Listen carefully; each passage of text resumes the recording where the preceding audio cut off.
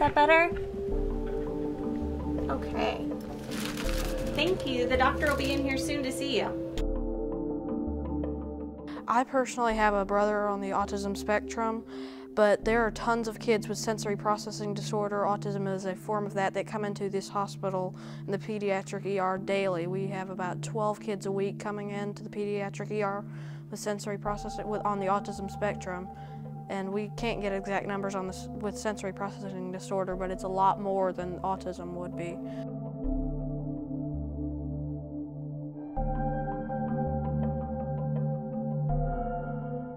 We personally don't really have that much experience with the spectrum. Yeah.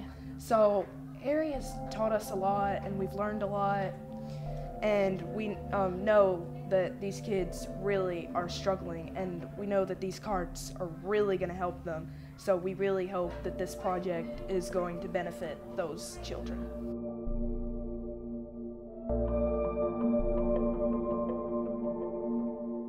The cube helps you touch as one of those senses, 3 senses.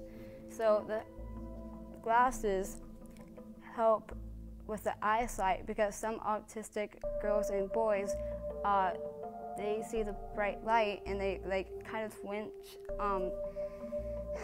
And some of the children with sensory problems can't focus on other things like the beeping noise or the buzzing noise, the lights that buzz in the hospital.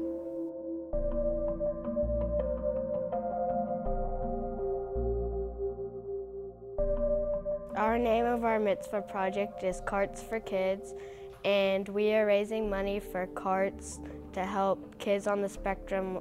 It'll have things that'll make them more calm and more relaxed, and the carts cost. It costs $4,000, and these children, we certainly hope, will benefit from these carts.